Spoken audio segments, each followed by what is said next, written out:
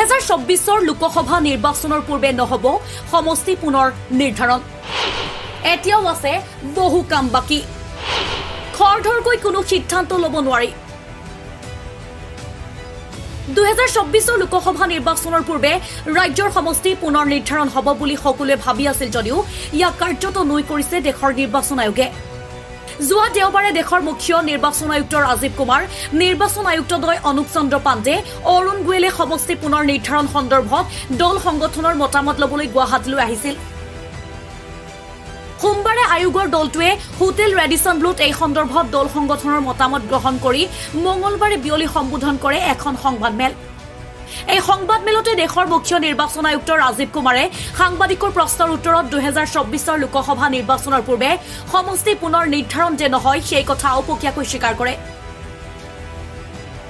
সমষ্টি পুনৰ নিৰ্ধাৰণৰ সময়সীমা কেতিয়া হ'ব সেই কথা ক'ব নোৱাৰি যদিও মুখ্য নিৰ্বাচন আয়ুক্ত গৰাকীৰ স্পষ্ট মন্তব্য সমষ্টি পুনৰ নিৰ্ধাৰণৰ বাবে এতিয়াও আছে বহু কাম বাকি খৰধৰকৈ কোনো সিদ্ধান্ত ল'ব নোৱাৰি Generally, timing is not that we comment on, and we don't. The timing is one thing which we do not disclose either. But having said that, people ask us, when are you announcing elections? What is the schedule? What is the timeline?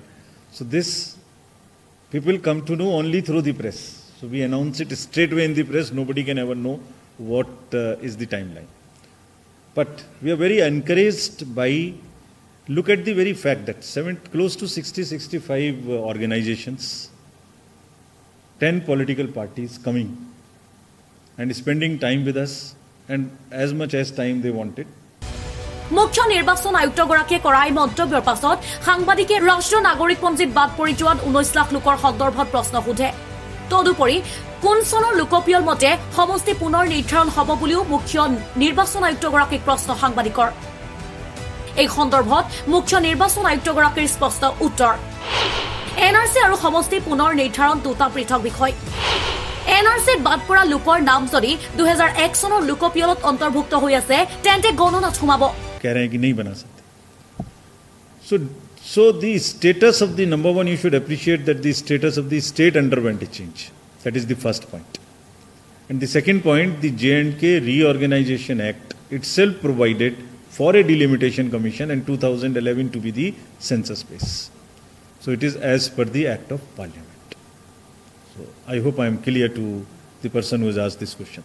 So that is the difference. Now about NRC. See, the two issues are different issues. And there is no legal bar in carrying out two processes separately and simultaneously. And there is no legal sequencing which law provides for. I hope I am clear to all of you. So, these are two legally distinct activities, not having a legal bar or a legal sequencing, and triggers under different legislative framework. So we are well within the process of defining this based on a census figure, which is the 2001, and the trigger for us is the assignment of the deferment by the Honorable President, and thereafter under Section 8A starting this exercise. উল্লেখ্য যে 2024 লোকসভা নিৰ্বাচনৰ পূৰ্বে অসমত সমষ্টি পুনৰ নিৰ্ধাৰণ হ'ব বুলি সকলো দল সংগঠন নিশ্চিত আছিল সমষ্টি কৰ্তনক লৈও ঠাই ঠাই হৈছিল প্ৰতিবাদ বৰ্তমানেও এই প্ৰতিবাদ চলি আছে তেনে সময়তে মঙলবাৰে দেশৰ নিৰ্বাচন আয়োগে সমষ্টি পুনৰ নিৰ্ধাৰণ সন্দৰ্ভত কৰা মন্তব্যই দল সংগঠনকবোৰক যেন দিলে বৃহৎ থকা নিউজ ডেস্ক ৰিপৰ্ট দি ক্ৰছ কাৰেণ্ট